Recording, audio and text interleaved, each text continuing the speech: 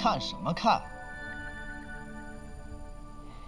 原来是你呀，吓我一跳。不然还能有谁啊？你给我坐好了，快！哎，我照镜子看自己，就是一个大老爷们儿。在你眼里，我真的跟司藤小姐一模一样？你还敢怀疑司藤的能力啊？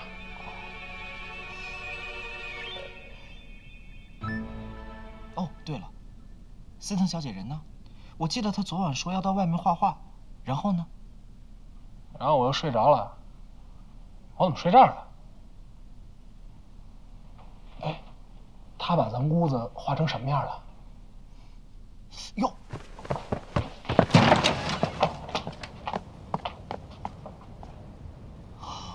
哇，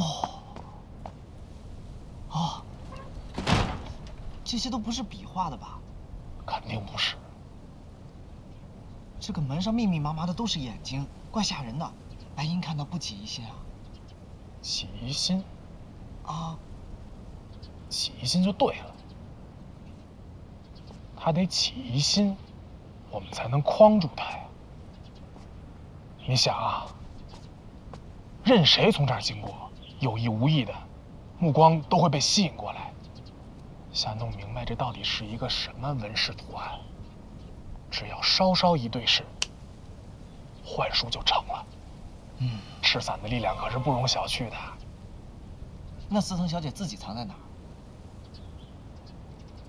秦放家不有后花园吗？司藤小姐是藤参，随便找块地就能生根发芽。哎，严夫人，那我现在回去照镜子，自己就是个女的了。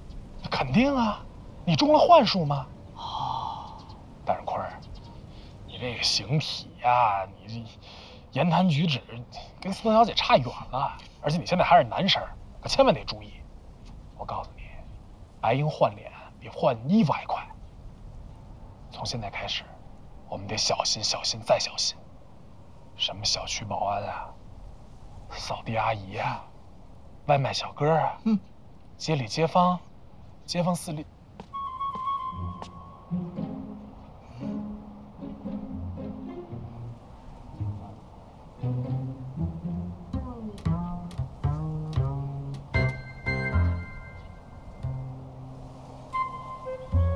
他怎么一直看啊？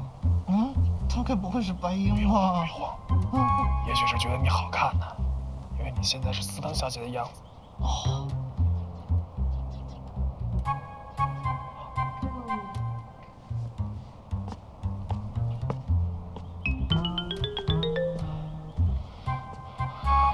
应该不是白鹰，我有点神经过敏，杯弓蛇影了，在外面待着确实不踏实啊。那我赶紧回去，我现在回去看自己是不是变成个漂亮姑娘了。好的好的，我去后院看看司藤小姐。啊，走。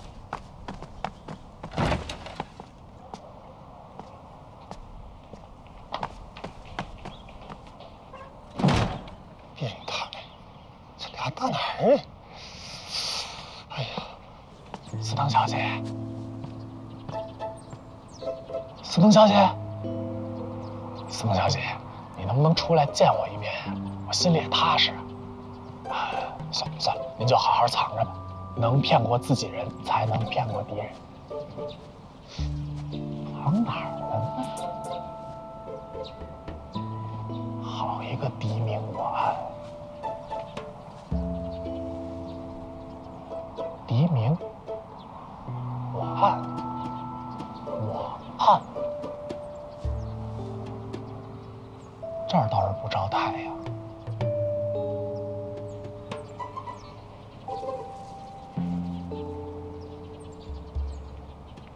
司藤小姐，是你吧？真是高手啊！放心啊，计划一切顺利。严夫人，你给我站那儿！瞧你这两步走，干嘛呢？大马金刀的，白鹰说不定就在附近窥伺，要看出来，不全穿帮了？我这现在看到的还是我自己啊！还是你？真的？对呀，骗你干嘛？两个眼珠子都看着呢。那就是沈银灯的幻术啊，可能对你本人没有效果，但是在外人眼里，你确实是司藤小姐呀。可是我能骗你吗？我眼中的你就是司藤小姐啊。这个司藤真是个骗子。不信你问司藤小姐吧。我去哪儿问她？司藤小姐是这样的。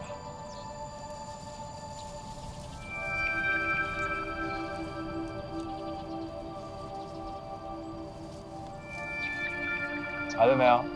司藤小姐点头了。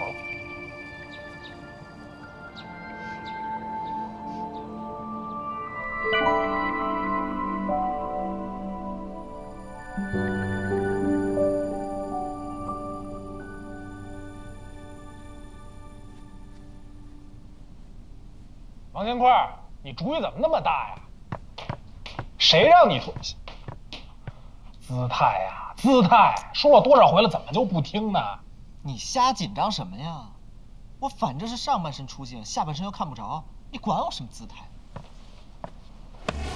你怎么就敢肯定？白鹰不如忽然就出现在窗口，两个眼睛就这么直勾勾的盯着你下半身呢。说他人吓人，拍鬼片的你，比鬼片还瘆人1万倍。哎，行，别怕了，别怕了，穿上鞋，后院咱们练练婀娜的步伐。坤儿，是现在让你裹脚是来不及了，咱步伐能不能稍微调整一下？疼啊！来，走走鞋，来啊！青蒲鲜花，清秀鲜花。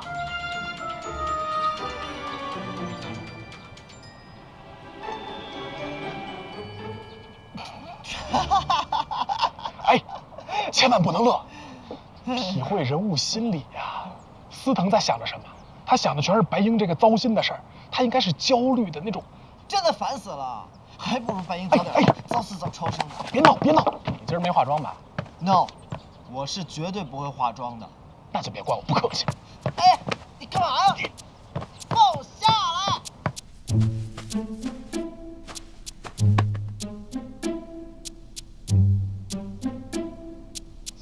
好劲！哎，走。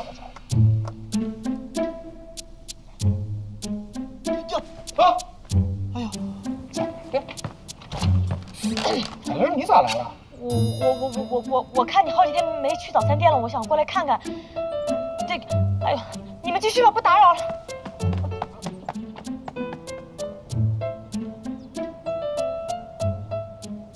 哎，他是不是以为你和司藤小姐乱搞男女关系啊？别呀！哎，贾玲玲，玲啊，哎，玲啊，贾玲玲，你等会儿，我穿拖鞋。我着急出摊呢，你忙你的去吧。我忙什么呀，我呀？不是，哎，你去。你怎么了？没怎么。啊，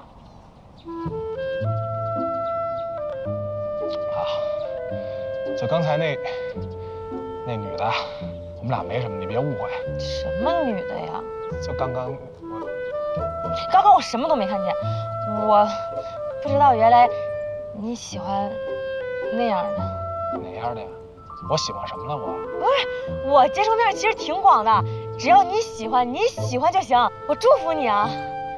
你祝福我们俩？你别糟践我了。哎，贾玲玲，你今天怎么想起给我送早点了？我怕你饿。不是我那个你是个好人，好人呢有好报，你会有好报的。我配不上你，哈哈哈哈！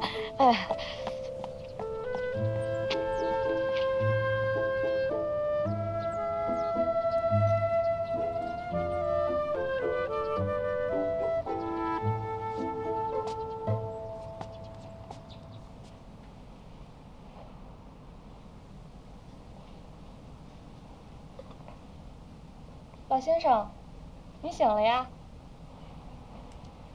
老先生，我跟您说，您这次呀，多亏是遇到了好心人，及时把你送到医院，才保住了一命。啊，对了，麻烦您把您的姓名、年龄、家庭地址还有联系方式告诉我一下，我呀通知您的家属过来帮你办理出院手续。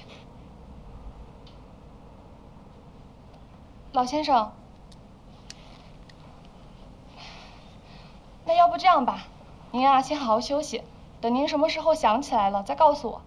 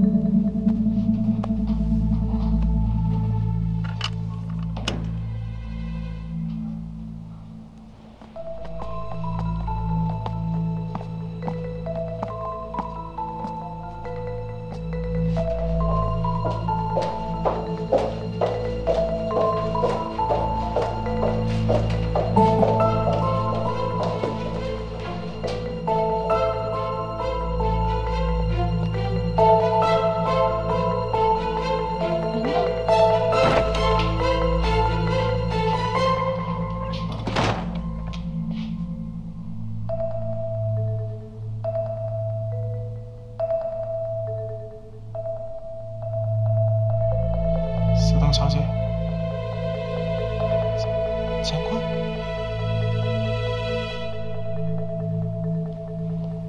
你是白鹰？我美吗？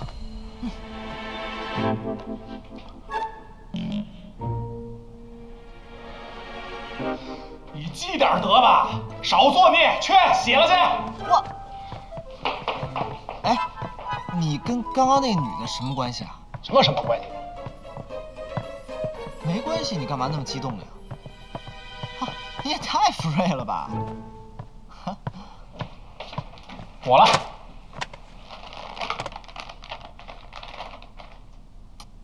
哎，你可不能做一个始乱终弃的渣男啊！不是，你说点人话行吗？他是一卖早点的，我就过去吃了几顿早点，我怎么始乱终弃了？我怎么还成渣男了？唉，恋爱我不懂，我也不想懂，我这一辈子就献给科学了。我也不娶媳妇儿。如果你没有打算一辈子当光棍的话，那你还是好好研究一下小姑娘的心理吧啊！什么意思？你是觉得他刚才吃醋了？他对我真有那份意思？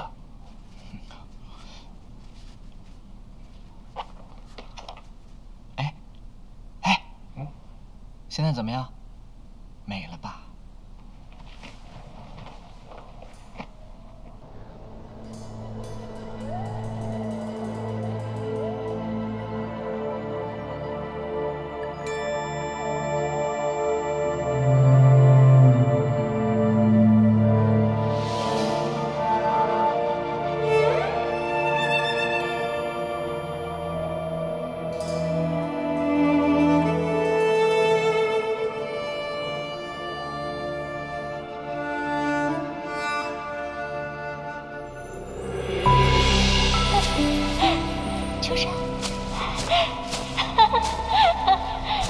长生，你跳得真好，名字也好听。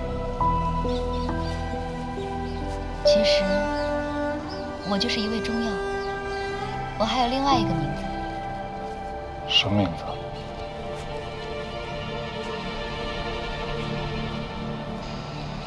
毒火。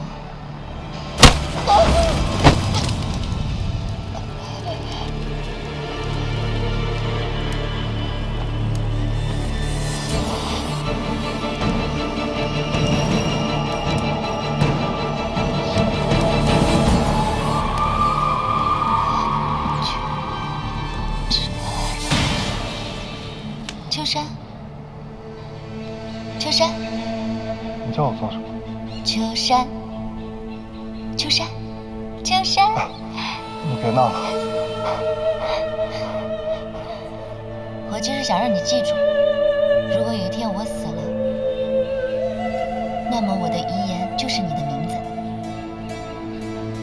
秋山。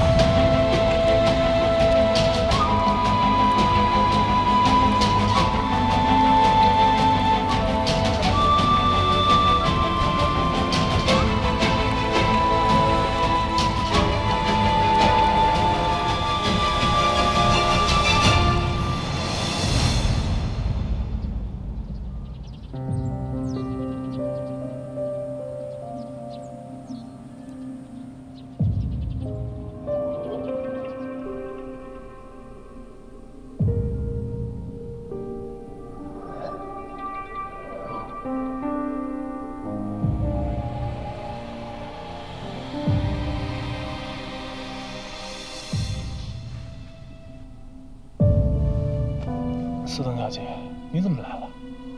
你看到花园里的藤条了没有？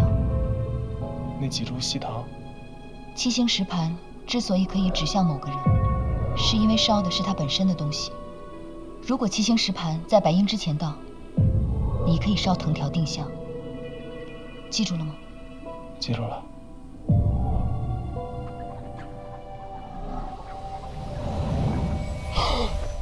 司藤小姐，司藤小姐，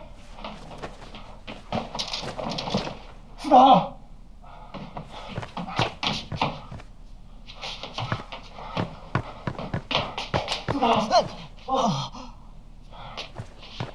干什么呀？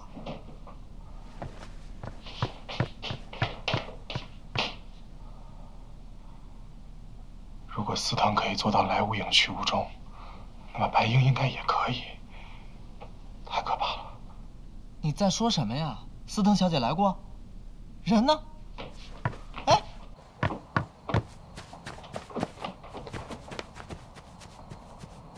想不到藤丝还有如此的妙用，这么重要的东西可得藏好。不是，你在干嘛呀？你在干什么呀？是不是有点此地无银三百两了？哎，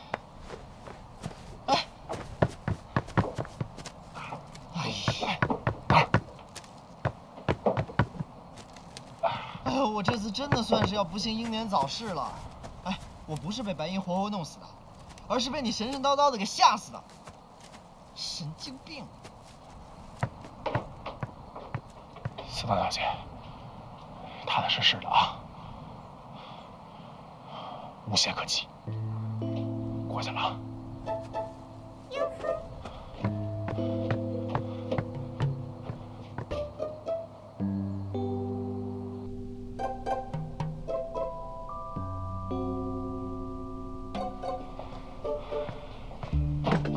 别睡了，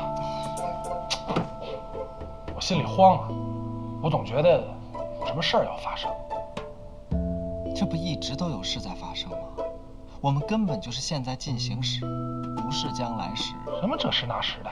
这个是英文的语法，说了你也不懂。你英文这么好，你去找白鹰说去，你能给他说服了，那才算你厉害。赶紧起来收拾收拾，等你师傅来了，我才能踏实。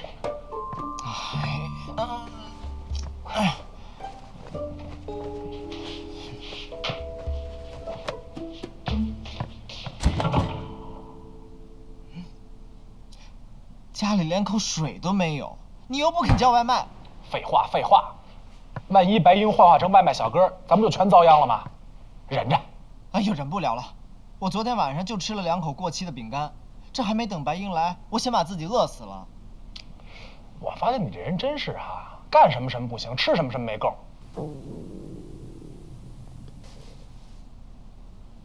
都怨你，害我铤而走险给你买早点去。你也别闲着，把妆化上。我不会，跟视频学呀。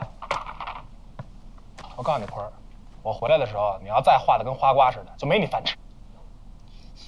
没人性了。对了，咱还得设计一个口令，一会儿开门的时候啊，你就大声的喊秦放，而我必须回答躺着。如果我没这么说，你就有权利不给我开门，听见没有？这白鹰要真的是硬闯，这道门能有什么用啊？没有用，至少能给司藤小姐报个信。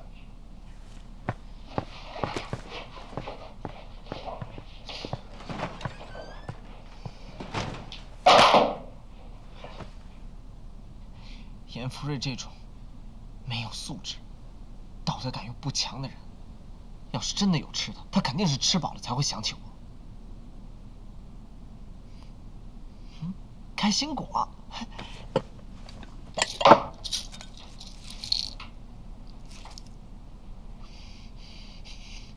严福瑞。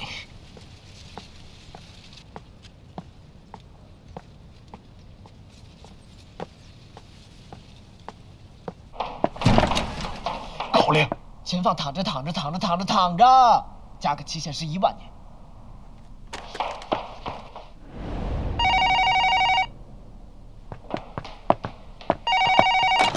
喂，哪位？有个老头子，是你们朋友吗？叫车给撞了，就在门口。哎，什么玩意儿？说有个老头让车撞了，不能是你师傅吧？什么？我师傅？哎，坤儿，别激动，坤儿，我去，你穿成这样出去不就穿帮了吗？你放心，我来处理，我一定能处理好啊。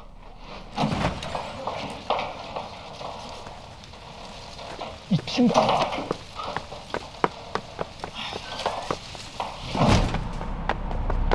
王会长，真是您啊！王会长，怎么了这是？您没事吧？王会长，你醒醒！哎，来人啊！不是我说，怎么不帮着照顾着点啊？肇事车辆呢？这你朋友啊？啊，赶紧领回去吧，闹得被抓起来就不好看了。别废话，被车撞了还要被抓起来，有没有王法呀？我们这个小区住的可都是有素质的人，要不是看你真的是秦放先生的朋友，我们才不会帮你把事情解决。注意一下行不行？我们宇航可是文明城市啊。我们外地来的人怎么不文明啊？我怎么越听越糊涂啊？照你这意思，是我们家老先生给人家撞了？都多大年纪了，还出来碰瓷儿，只要被撞出个好歹，怪谁？刷口注点意啊！什么叫碰瓷儿？简直是污蔑！我们小区门口有摄像头，拍的真的。还有，人家车主车上是有行车记录仪的，我们还帮你们说了好话了。事实上，就不该帮助长犯罪的那些事。犯得上吗？行了，别愣着了，赶紧带回去吧。有搭把手。哎，你给搀起来。慢点。哎，会长手累啊。哎，慢点。哦，这上了年纪的人体重都变轻了。开门。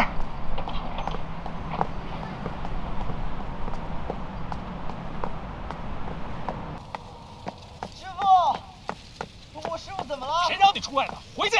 不跟你说了，白鹰就在附近吗？给你识破了怎么办啊？司藤小姐这法子完全就不靠谱，我怎么假扮她？白鹰又不是傻子，我出不出门都会被她识破的。你回不回去？我不回。给你师傅撇这儿了啊！你，我这扔了啊！严夫人，啊！我还治不了你。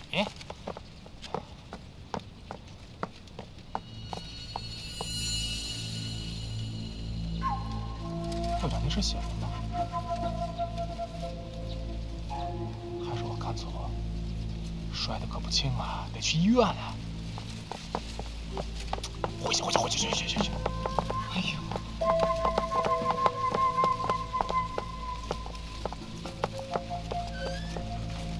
司藤小姐这法子根本就行不通，简直就是大军未动，粮草发霉。现在白鹰连半个鬼影都没见到，我穿高跟鞋穿的我半条命都没了。快，师傅！慢点。现在连我师傅都被撞了，万一有什么三长两短，我可怎么交代？这事儿怪得着司藤小姐吗？明明是意外，好不好？意外罪魁祸首也是他。哟，你大点声，你上后院喊去。你信不信我现在就告诉司藤小姐，让你吃不了兜着走？你现在胳膊肘往外拐的，都拐成外八字了。我懒得跟你说，拿药去。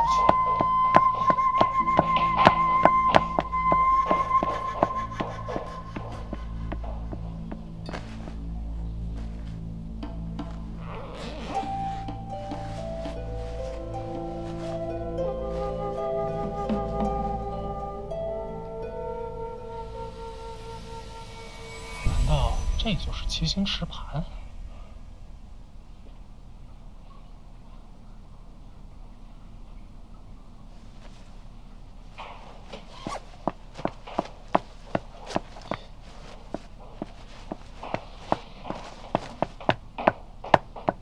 你在干什么？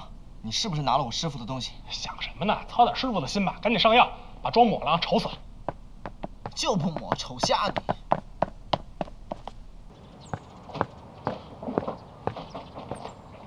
小小的王乾坤，司藤小姐，石盘到了，那我就得罪了啊！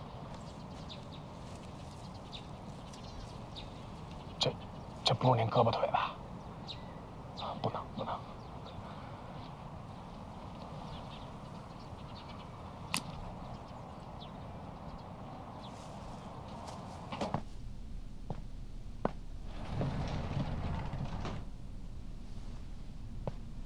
一天到晚跟我唧唧歪歪的，这么好的东西就不给你看了。我先自己长长见识。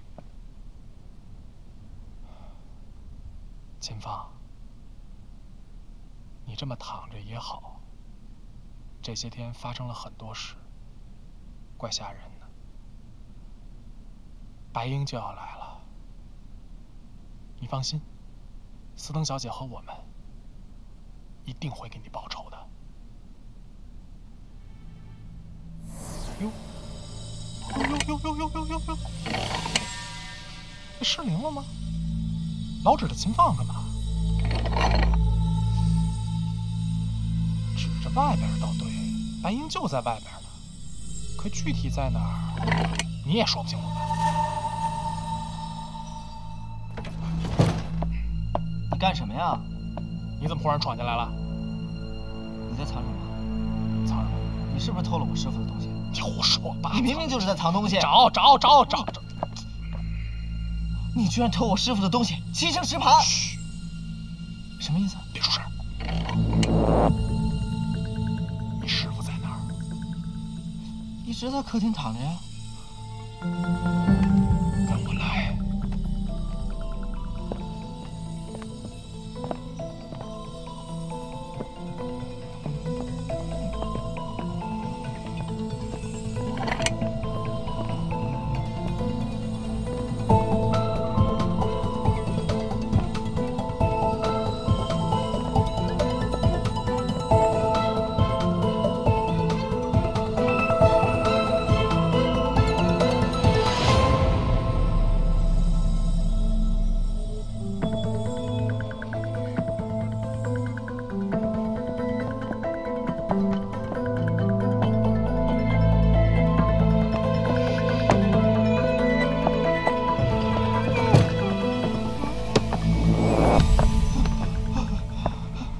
我师傅就是白鹰啊！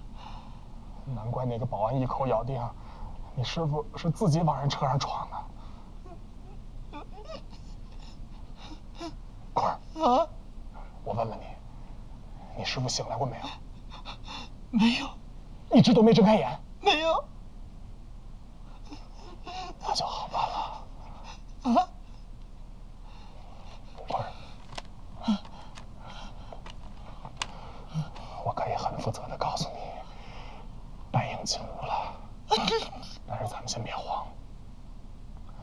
坤儿，你把你手机借给我，像素高。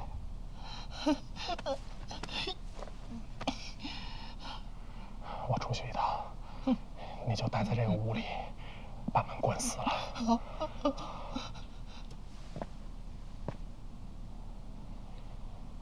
千万不能让你师傅看见你。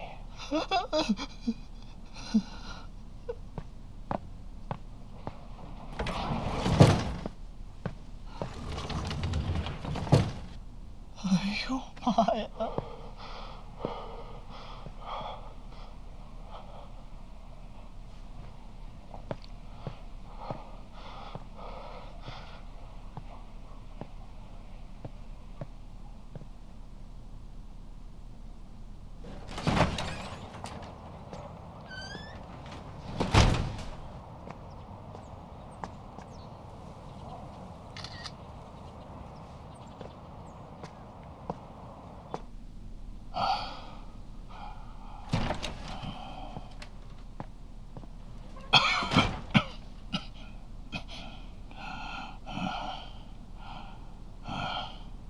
会长，您醒了。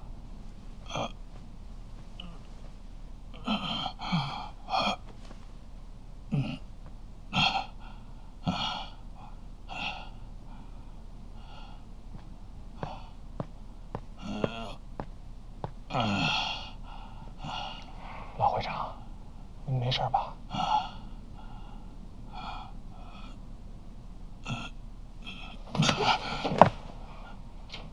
司藤小姐在哪儿？啊，司藤，她在秦放的房间照顾秦放呢。会长，您不是让我帮您找个东西吗？我找着了，您看看。找什么东西？就这个呀，您忘了？我给您放大。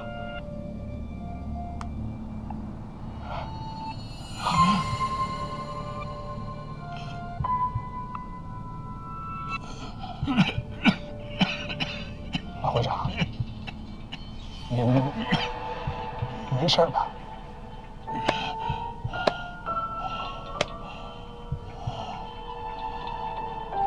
那您先歇着，我去找司藤小姐，看看能不能请她出来啊。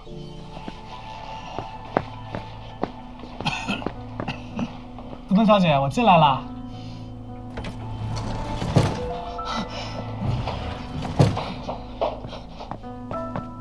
白鹰到底是变成了我师傅，还是害了我师傅？这个不好说呀，变了。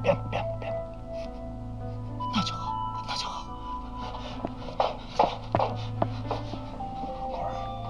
我认为司藤小姐的计划是这样的。对不起。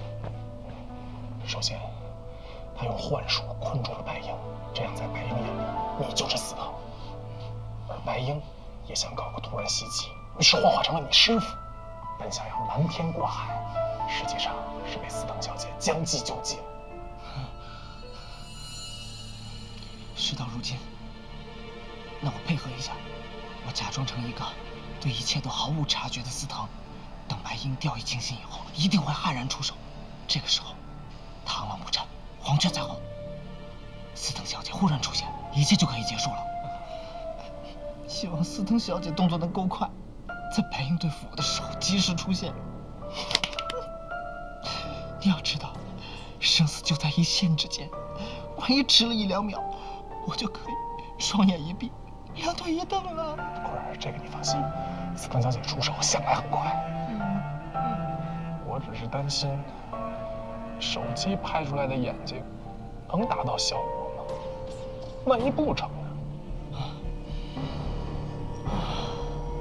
事到如今，只能听天由命了。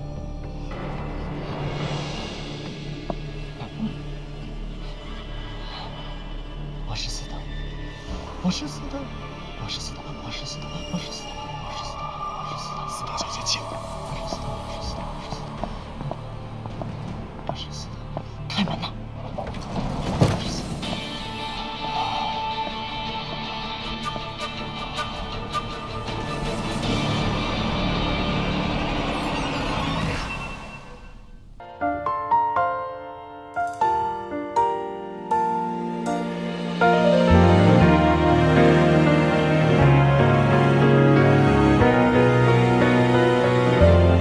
相片未曾留底，几年过去，没道理，相对还是很亲密。就算从来都不提，潜意识在收集